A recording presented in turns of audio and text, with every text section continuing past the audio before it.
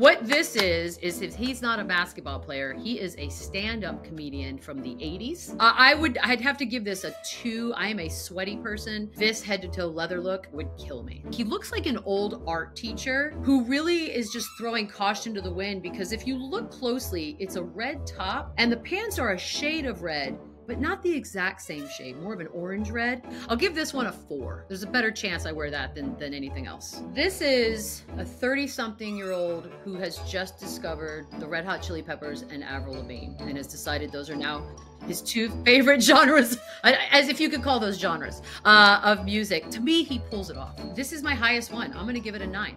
I would wear this. I think he looks like a grad student at NYU who lives in Brooklyn. Obviously, he does not live in Manhattan. The shoes are untied. I have to believe that was a choice. It's baggy on baggy. And again, get away with it because they have great bodies. I would look like a frumpy grape. I'm gonna have to give it a 3.